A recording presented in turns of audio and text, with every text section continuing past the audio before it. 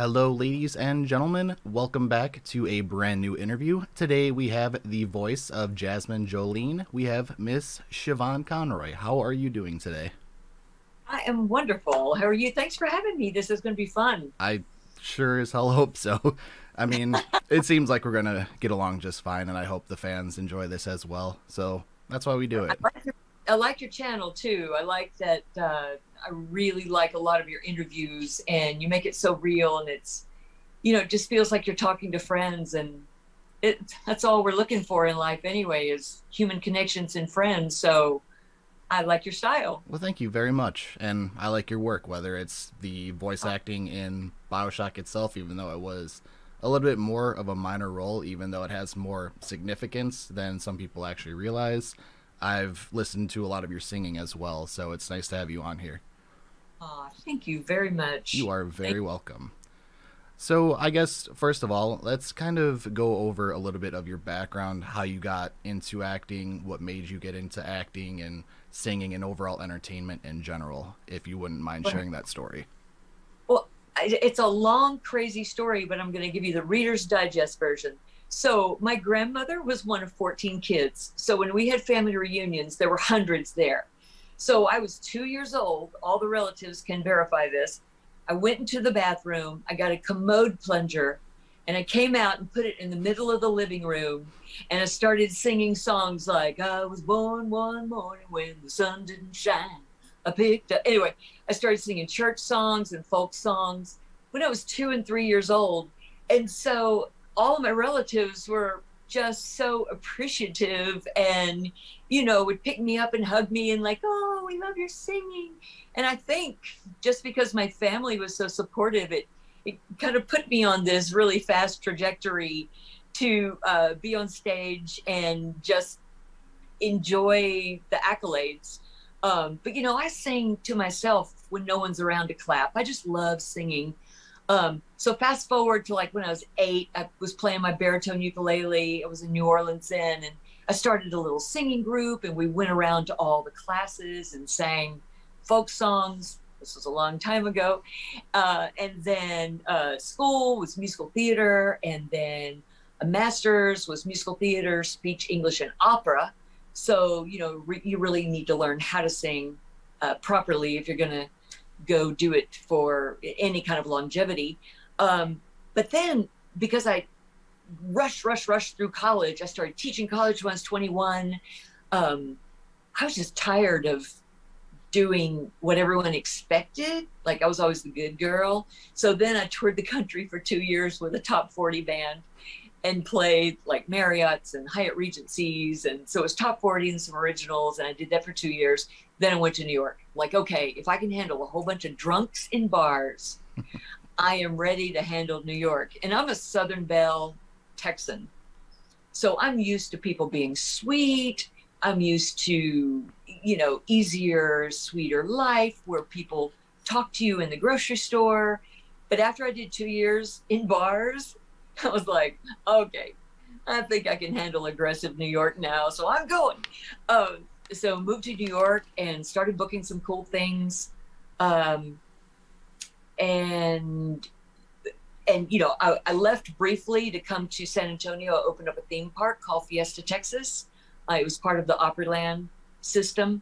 But then after a couple of years, went back to New York and then booked all my big stuff like, Law and Order and Rescue Me and All My Children. I sang on Letterman twice.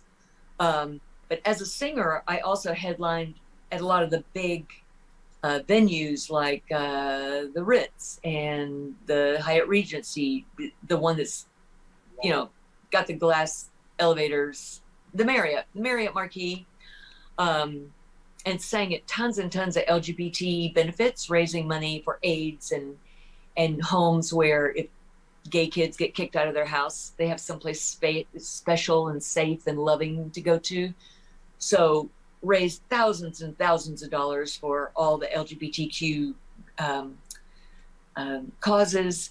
And then out of the blue, and I was doing a lot of voiceovers. I was the voice of Ovaltine for years. I was the voice of Citrical. I was spokesperson for Pitney Bowes and Bassett Furniture. And So you've done a lot of commercials. But then out of the blue, my agent called and said, oh, I've got this interesting voiceover audition for a game. And my son had started gaming. So it really intrigued me. I thought, okay, if I book this, I could probably be cool with my kids. Because, you know, moms aren't cool. Oh, even yeah, if they are. Come on. Everybody's got a cool mom. I guess. I mean, I think I'm cool, but, you know, my kids were like, yeah, mom's on TV, big whoop. It's, you know, so many people's parents are on TV in New York. It wasn't like, ooh, Bioshock, you know? So it's like, yeah, mom was on Law and Order last night. Whatever. And my mom's famous. Yeah, big whoop. You know, I was raising kids. So I just did enough work to work constantly and be happy and fulfilled in the business. You know, so of course I was never famous, but I did enough where people stopped me on the subway and said, oh, I just saw you on the Jumbotron or Madison Square Garden. Could you sign my program? Like, okay, sure. All right. That was kind of funny.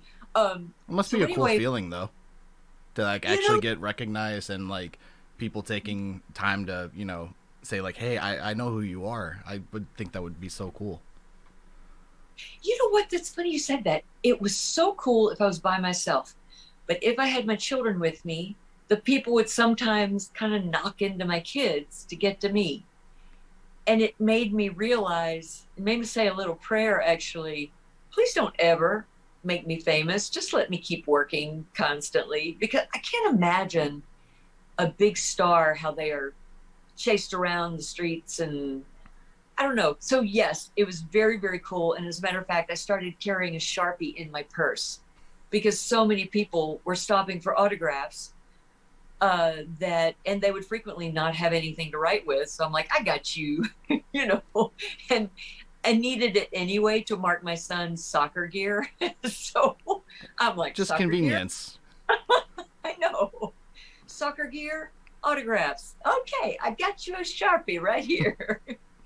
So yeah, so it was fun. So then my agent called and said, I've got this game. You know, I think even back then they said, we really don't know if it's going to make. I think they were originally, they didn't know if it's going to be cool. So they were having some funding issues. They had like a very low budget.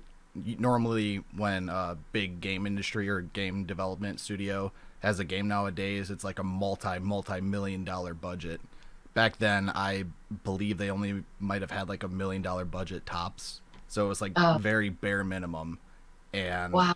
Okay. at this time, it was like this revolutionary game that really took aspects that were never seen and kind of tackled ideas that were only thought about.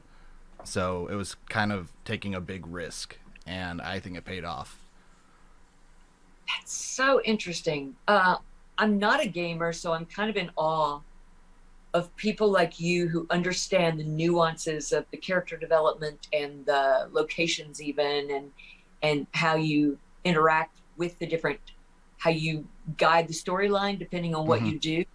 And I just think it's such a fascinating arena that I don't know anything about. So hats off to you for having this knowledge, because it is fascinating.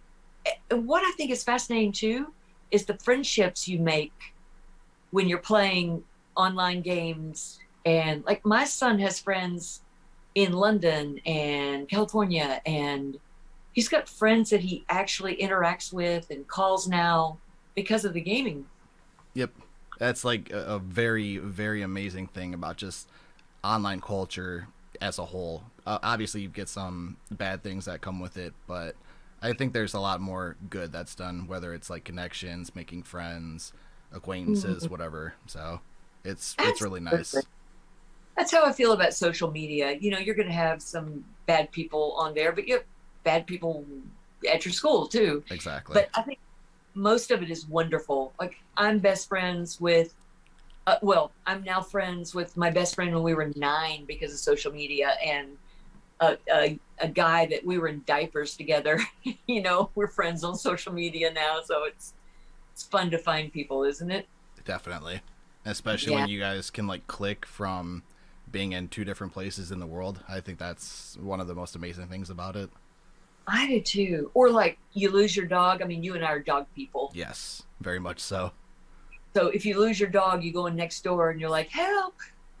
Like Fluffy got out, and immediately someone's going to say, I got Fluffy. Yep. You know, it's wonderful. Yeah. We, we live just north of San Antonio. We're kind of in the boonies, but we can get to downtown in 15 minutes, but it's kind of rural. So we usually have a dog that runs up and down our fence, and then we bring it in our fence. And we've got 2 acres fenced in and 5 humongous dogs. We have 500 pounds of dogs. Jeez. It's crazy. It's a lot of dog food. I know. Thank heaven for Sam's Club, but yeah, shout out to big box stores. But anyway, just last night we had a chocolate lab in our yard, and we contacted the owner. And anyway, yeah. Anyway, social media, gaming, there's a lot of good stuff that comes from it. And people like you, I never would have met you. And I love your channel. I think you're absolutely charming. And you're a smart guy, so it's fun. Well, thank you. That I really do appreciate that. That means a lot. Well, and the other Bioshock super fan is the one who put us together, Alex Lemus. Yep. And because of him, oh, this is the crazy story. Besides what happened right before I auditioned for Bioshock, which I'll get to in a minute, I had no idea I did the voice of Jasmine Jolene until Alex Lemus contacted me through my website and said, hey, you know, you're only credited for the Baby Carriage Lady. And I said, well, you know, that gig was a long time ago. And then I moved home to Texas, and then it won Game of the Year. And, you know, it was just another audition for me because I'm not in that world. And, you know, my son was so young when he first started playing it, he wouldn't have recognized my crazy voice. Like, I've never screamed at my children. So I'm screaming in this game. So he wouldn't even recognize that voice from me. Well, maybe You know? maybe if you got mad enough, you'd recognize it. I don't know. I don't know. So yeah, but so thanks to Jasmine, thanks to Alex Lemus, I know I'm Jasmine Jolene. I know I'm that splicer in the bathroom. The only one I could remember doing is the Baby Carriage Lady, because it was so bizarre and wonderful. And then I did one that said, I used to be beautiful. And it's not the You Promised Me Pretty, but it was another one. But, you know, in the entertainment world, a lot of times you do things and they get edited out. Yeah, a lot of like removed or cut content. It happened with that game as well. Exactly. So it could be that You Promised Me Pretty was so much more fun than my I used to be beautiful, you know, that they just went, oh, we're going with You Promised Me Pretty, and You Used to Be Beautiful is like cut. So either that or no pun intended, but they might have spliced together different audios as well for that too, and made like an entire new sentence. But I mean, hey, I mean, it sounds familiar, and I remember hearing that. I don't know if it was one of like the flashbacks of like one of the ghosts. Maybe that's where they kind of slipped that audio in, but I'm not entirely 100% sure on that. It does sound familiar. Okay, well, next time you play it, or next time any of your fans play it, you know, y'all let me know. So it's really cool. It's very cool. So the craziest thing happened on the way to the audition. I'm sitting in the car, and all of a sudden the whole car, I hear boom, boom, boom, and it kind of rocks forward.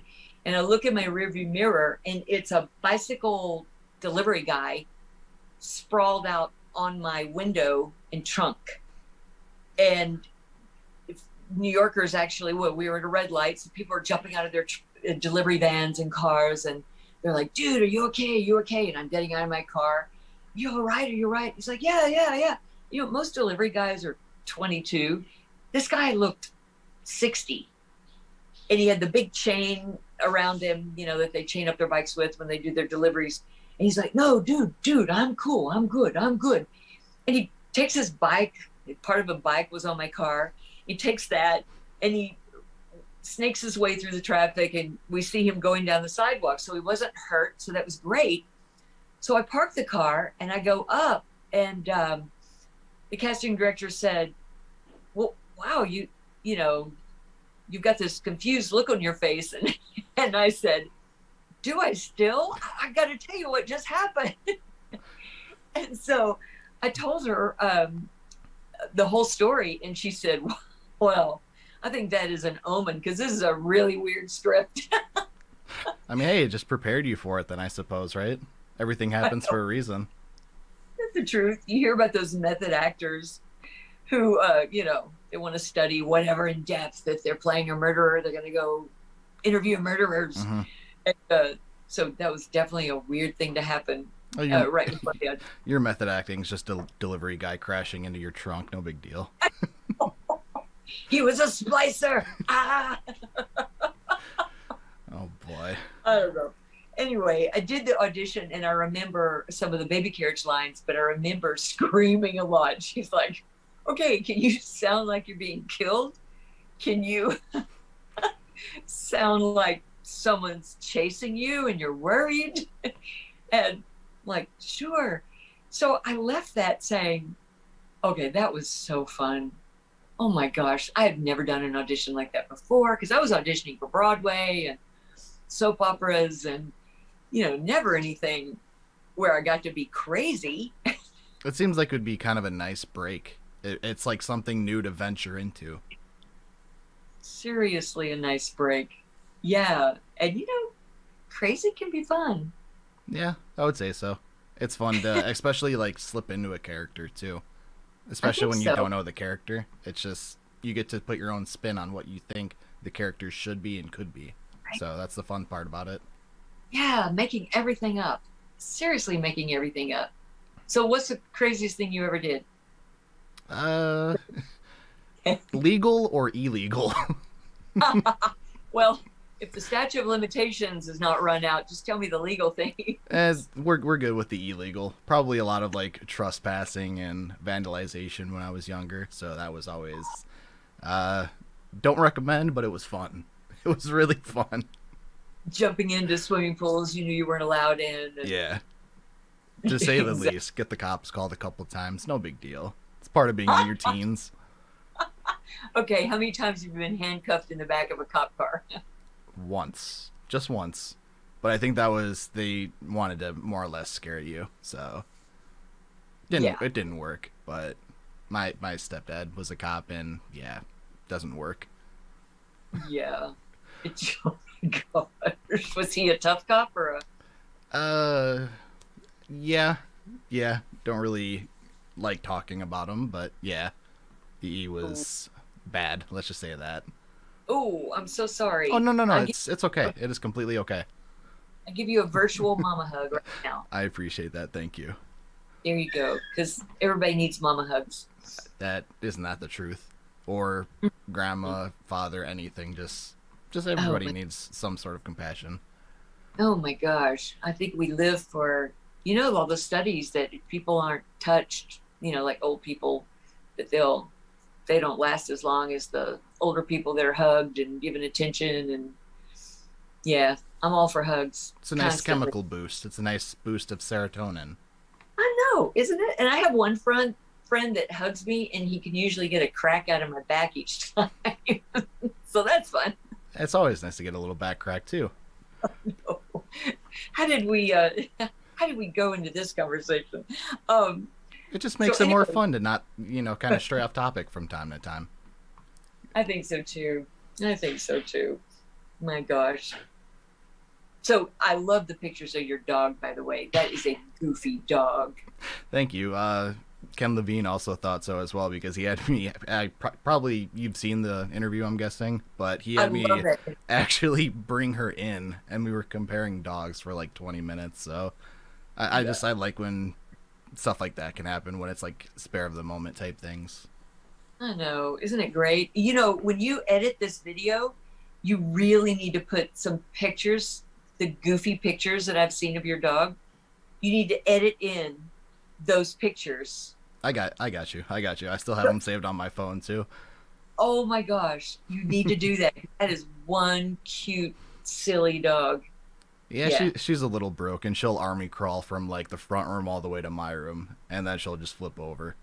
So, and she was Oh, a rescue as well. So I'm glad that she took kindly to me.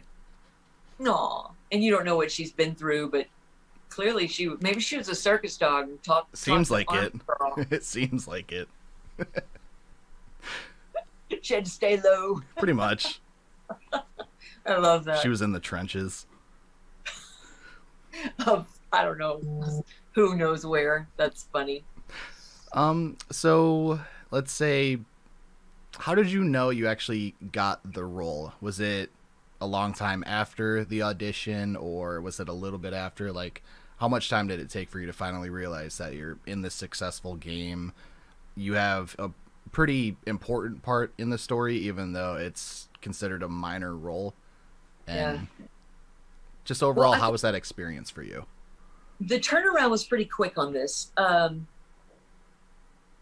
remember, there was I remember one audition, it was just for a commercial for Bassett Furniture, but I didn't hear for 2 or 3 weeks that I got the audition, that I got the call back. And then 2 weeks after that, they called and said I booked the gig. And I was pregnant with my son, so my belly was getting bigger every day. And I was like, come on, quick. I can't have a belly on this shoot. But this one, I think, was a pretty quick turnaround, and there was no callback. So that's interesting. They just heard voices and they liked them. But what was interesting is I wasn't told what parts I got. And I kind of think that they did that on purpose because Ken Levine is a very smart guy. And he was just very fluid with the whole process of recording the voices. Mm-hmm. So I heard I got the job and I was like, oh my gosh, this is so exciting. But keep in mind too, that none of us knew it was going to be successful. None of us knew it was a big deal. And I know apparently they recorded a lot of the voices in LA. I believe LA and maybe Boston or somewhere in Massachusetts as well. I think you're right. I know they did some of the graphics and everything in Boston. Oh, I got a crazy story about that in a minute. So anyway, but I was in New York City. So I go to the studio, and it's the craziest looking studio I've ever seen, because most studios are tiny little boxes that you stand in with the cans on, and they're kind of dark, with a light for the script. This one was bright and pretty, and it was like 2 stories tall. It was crazy. And I go into the studio, and so the control room is usually right in front of you. But now the control room is like, I don't know, 10 feet up. So the engineer's way up there, and it's just me and the engineer. And so I put the cans on. I'm like, where's the microphone? And I look up, and the microphone is like 4 feet above my head. So that's crazy. Microphone's usually right here. Yep. And you kind of eat the mic on certain, if you want to sound like this, you eat the mic. And if you're going to scream, you back off the mic. They did everything for me. You didn't have to do any mic technique. It was fascinating. And I guess they knew there was going to be so much screaming anyway that they wanted to put it really high. Yeah, that makes sense. And to get all the like reverb off the walls and stuff like that too, I'm sure. Exactly. Yeah. Yes, absolutely. So the tech person said, okay, we're just waiting on the director. And all of a sudden, and he's across town. I thought he said across town. Now I'm wondering, was he in LA? I don't know. We'll have to talk to Ken Levine and find out. But anyway, so all of a sudden I hear, hey, good afternoon. Thanks so much. Really like your voices. And let's just go. And so I start doing, I think I did the Baby Carriage Lady first. And he said, are you by chance a singer? And I said, yeah, if like a master's in opera and musical theater counts, yeah, I'm a singer. And he goes, oh, good. But could you do a really bad version of Hush Little Baby? Do you know that song? And, that's a sweet song. It's a very sweet song that my mom sang to me when I was little. So I'm like, okay, this is a effed up character. I don't know if I'm allowed to say that word. Go for it. this is a this is a messed up character. Okay, so she would sing it really demented. Um, so anyway, that's just when I was like, hush, little baby, don't say a word. I was good by you. And you're Like, singing it to a revolver. right. But I'm singing it down here, and I'm like, okay, the microphone's away. I'm sure they know what they're doing. This is weird. It's way up there. So just kind of like down here by myself, being brooding and miserable and dysfunctional. It's pretty funny. I mean, it sounds like a good time. It was a very good time. And then part of it was just, okay, we're going to do a lot of screaming now. Are you ready? I'm like, sure, let me get a swig of water. Okay. Probably got a lot of the anger out, too, that you built up. Yeah, living in New York is a harsh reality, or it was for me. So yeah, it was kind of fun to yell and pretend you're being attacked and pretend you're attacking people. Because that baby carriage lady, she turns into a demon.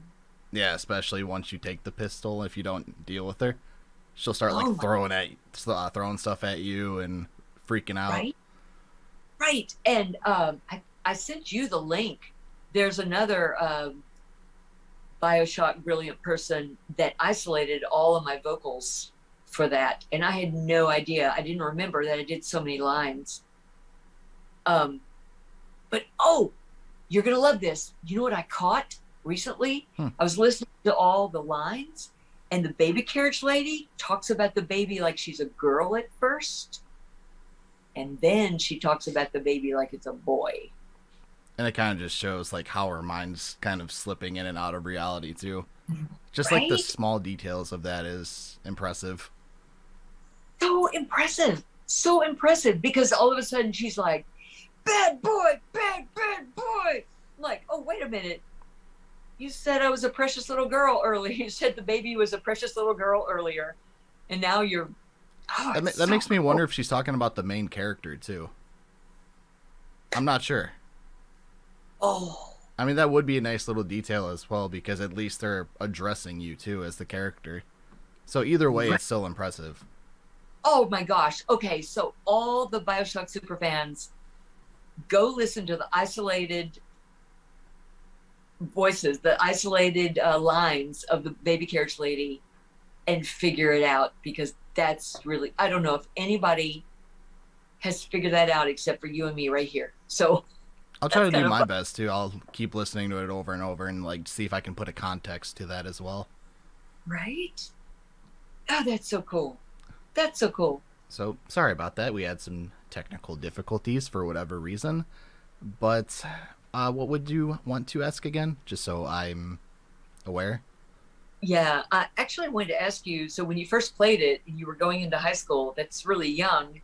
And I was just wondering, were you scared? You played at a friend's house. Was your friend scared? Was everyone at school talking about how scared they were? Or like, how did it go? Not really. It wasn't a scary game, more or less. It was more something to get your brain going, something to make you actually sit down and think about what the story was actually trying to tell you. I've been playing games since I was like 5. I started on like the original Sega and all of that, so if you're familiar with that console. But that's where I started, and I was playing games like Mortal Kombat where you would like rip people's heads off. So Yikes. A lot didn't really scare me up until that point. And I just thought it was a really fascinating game.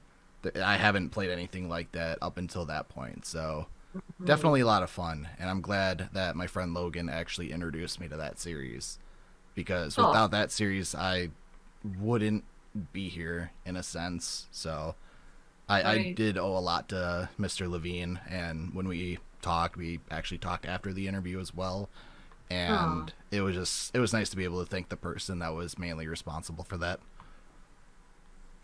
I love that. And I love that interview you did with him. He just seems like such a sweetheart. And, you're both baseball fans. And I don't know, it was just a very sweet interview. It was definitely surreal, especially with that being the first interview that I actually conducted. So Wait, that was your first one? yeah, so going into it, I deal with really, really severe anxiety. So maybe a week leading up to it, I was just nervous, having a lot of panic attacks and stuff like that. But thankfully, we were able to talk for about 15, 20 minutes before the interview, really calm the nerves, and everything just went smooth after that. So it Yeah. was definitely nice, but it was definitely surreal to be able to talk to the person that essentially created the series. Oh, It was love awesome. I love that. And I'm proud of you for fighting through your anxiety and panic attacks too, because so many young people have it. And some research says it's because the device is always in our hand and always in their hand. And so Hmm. they never have time to just let their brain go quiet. Yeah. And so, but I think most 20 somethings I know are on anti-anxiety meds. And so very proud of you for pushing through and doing that big interview. And you know, you were so comfortable with him that I thought it was way down the line. I would never would have said that was your first one. No, that was surprisingly So, the first one I've ever conducted.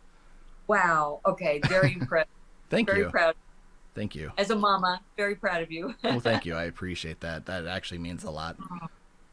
That's one. It was just scary to go into, but that's okay. Yeah, I bet. And the more I do these, the more comfortable it becomes. It's almost like just second nature at this point. It's like I said, I just treat it like talking to a friend, and it's always nice when it's reciprocated and everybody's just friendly with each other. So it makes my That's, job easier, and I hope it makes the guests feel more comfortable when they're doing interviews. So that's what I aim for.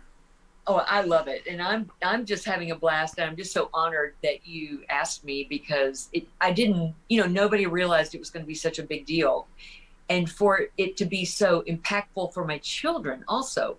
I think my son was a little too young to play it when it came out. So, I didn't let him play it originally. Hmm. But my daughter had just started college. So people would come up to her and say, I am so sorry.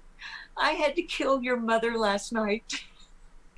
Because back then we just knew I did Baby Carriage Lady, you know, and once you figure out the game. Yeah, and especially the flashback scene with the main character, Jasmine Jolene, it kind of puts a lot of different things into perspective, and it actually has such a big impact on the overall storyline that I don't think people really realize that. No. Oh my gosh, no.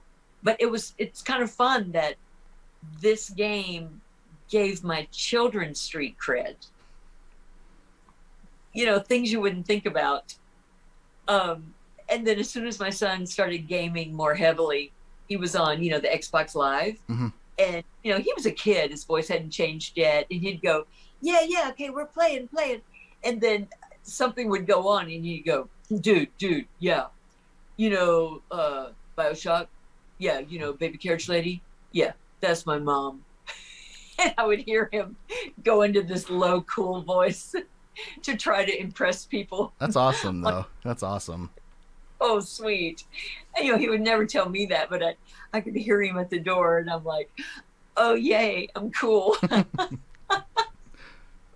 So speaking of, you being in other media, whether it's you doing your singing and headlining like all of these venues, you mentioned Law and Order, a couple of TV shows, commercials as well, and the overall recording of the game. What did you find more enjoyable? What did you find easier to do? And have you ever thought about doing more like voiceover work in the future for games, or is it kind of at the point where you're kind of putting that behind and focusing on something new? uh, I don't think I've ever had more fun in my life than I did recording Bioshock. It was so much more fun than almost everything I did. Because TV is a whole lot of sit in your trailer and wait, and then you have to look perfect, and invariably you're in the makeup chair and your makeup's not finished yet, and the PA comes bursting into the makeup trailer and says, the director needs her now. And you're like, yeah. And, it's just so much fun to get into the studio in your pajama pants and, bunny slippers, and just give it 150% to the microphone. You don't have to worry about what you look like. You don't have to worry about, did I turn this way to the camera? Did they get my good angle? I've never had more fun than I had on Bioshock. So I would love to do tons more. I would love it. So actually, that's funny you said that, because I am looking for a agent just for gaming, because that's what I want to do. And even the commercials. I mean, it was so much fun to go in and do all the Ovaltine spots and all the Citrical spots. I mean, but voiceover is where it is. It's so much fun. I mean, you're doing them now. And it seems like it's so much more relaxed too, because you can mess up without having to worry about getting someone pissed off. And you have basically everything right in front of you, and all you have to do is just read in a normal voice. You don't have to act a certain way. You don't have to have like a certain voice inflection unless you're like really trying to sell this product. But other than that, it seems pretty straightforward.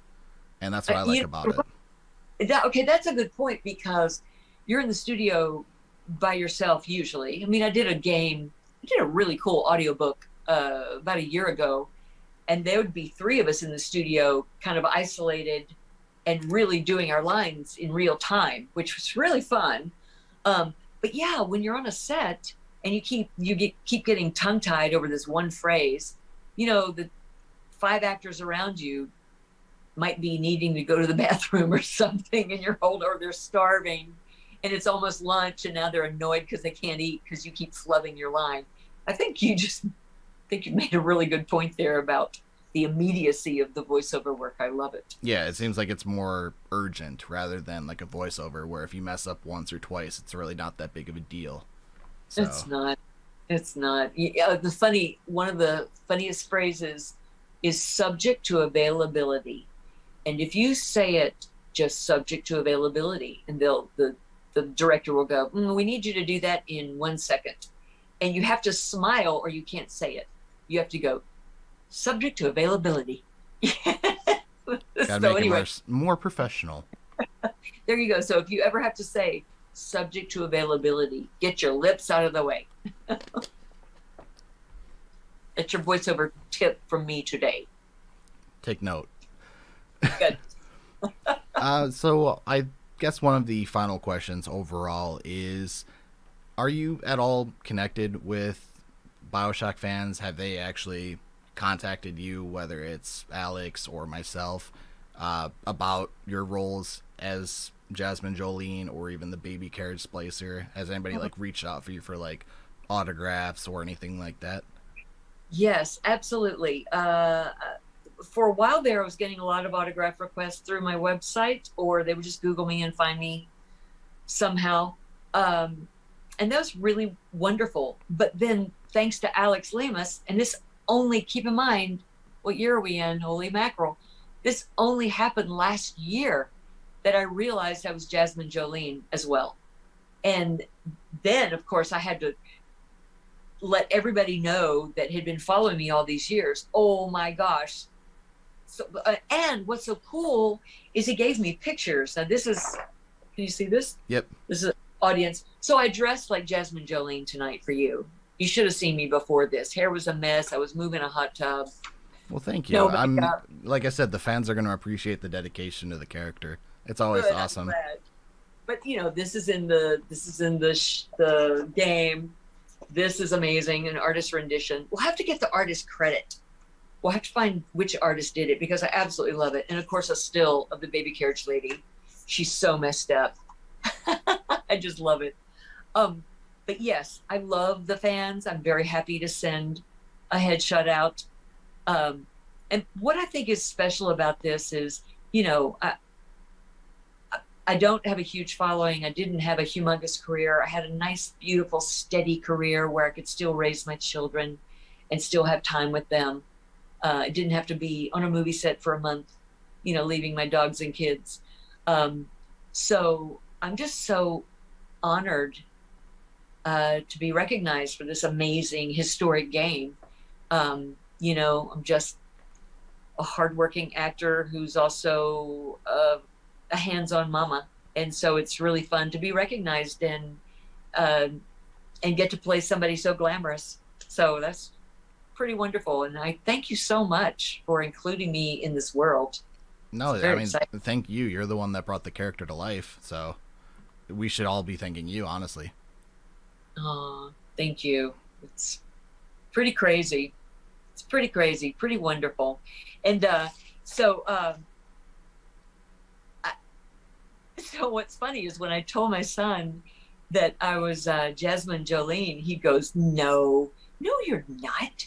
And of course, I had to go write down some of the lines and say, "Well, if it isn't the long lost Andrew Ryan." And he goes, "Oh shit, that was you." I mean, I remember that scene and seeing that for the first time and it kind of clicking into my head what happened. But Right. you going from kind of this like flirtatious, like erotic dancer, all of a sudden you go to the back room, you hear like another, Yeah. yeah, another set after that. Then you hear the Yes. murder scene. It's crazy. You go from one I know. emotion to another emotion to all of a sudden like terror. So very well done. I will say You that just was gave me very well chill done. bumps. Thank you. You just gave me chill bumps by talking through that character progression because it's freaky. She doesn't realize what she did. I didn't know. I didn't. No, no. Ah! You Yep. know, it's like, And then just the audio diary that's next to her explaining what she did. And I don't know if you remember that, by the way. It's more of like the character's backstory. She ended up getting pregnant with Andrew Ryan's baby, and she sold the actual baby at like the like early stages. I guess she gave it to like the scientists and stuff like that, and right. they essentially grew the character. So it's a whole messed up situation, but it was just really cool to find that out through the audio diaries. Oh, Yeah. so, but how fun. I mean, oh, things that had never been done before in a game, we got to experience. Oh, one more crazy, crazy thing. So, recording this was my last gig in New York before I moved back home to Texas. So, the next New Year's Eve, I'm at a party and meeting people, really fun people. And this gentleman and his wife were standing there, and they said, "Oh, and what do you do?" And I said, "Well, you know, I'm in educational sales now. I've moved back home. I was in New York. I still sing at a lot of private events. But I guess my biggest claim to fame is, you know, with kids, our kids' age, you know, people our kids' age. I was talking to them, they're about my age. I said I did the voices for Bioshock." And the man goes, "You're kidding me." He said, "My son who lives in Boston did some of the graphics for Bioshock." And so, what are the odds of Small that? world. Very small I world. know. So here in San Antonio, there's two people with major Bioshock connections. So he takes out his phone and he texts his son, "You're not going to believe this. I'm standing right here with the woman who did the baby voice, you know, the baby carriage lady voice." And his son's like, "No way. Tell her hi. Great job." I'm like, "Well, tell him hi. Great job on the graphics. They're gorgeous." Yeah, they were something else. I would definitely say, like, even going back to the 2007 release of it, it still holds up graphically, even though they remastered it in, I believe, 2016, 2014, Yeah, 2015, somewhere around there. I don't right, remember exactly, but it was somewhere in those 3 years. And they made it right. look even better, but it's crazy. It's gorgeous. And the only big thing I should tell you that I'm working on is I am producing my daughter's and husband's Broadway musical. And it That's is going to be awesome. you are going to love it.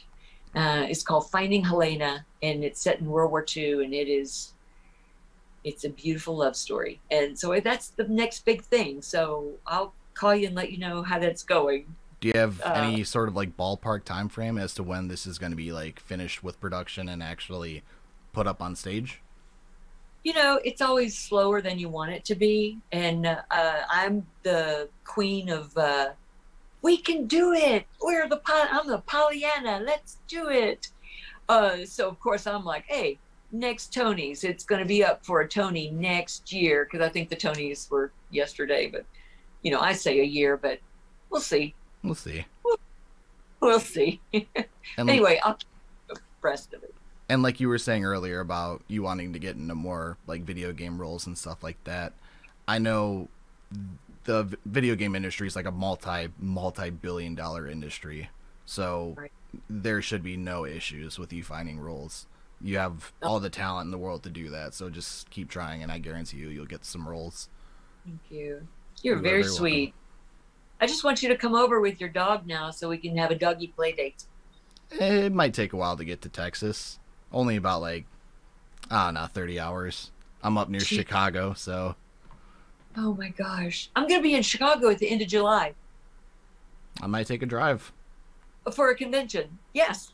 Be nice to see you if it's Sure. not too far. No, it's about 30 minutes away. Oh my gosh. Maybe we can meet in person. That would actually be awesome. I would love that. That'd be really fun. All right. Listen, you are charming and wonderful. And thank you so much for helping to bring together this wonderful community. It's because of you that it keeps like a family when we can talk about the characters and talk about who did them.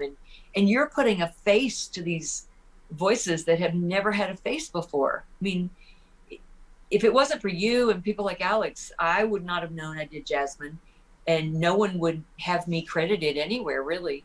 So thank you. Thanks so And much. again, thank you for coming on.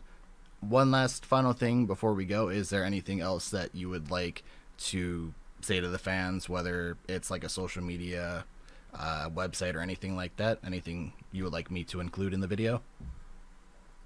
Gosh, no, I just thank you so much. Thanks for supporting it, and thanks for making the gaming industry so fun. And it's such a family. It's pretty wonderful. Well, again, thank you so much for being on, and we all appreciate what you did. So thank you so much. Thanks. Yay. Anyways, Talk to you later. thank you all so very much for watching the interview. We hope you enjoyed. And again, thank you for coming on. We really appreciate it. And with that being said, take care, stay safe, and talk to you all soon. Bye, everyone.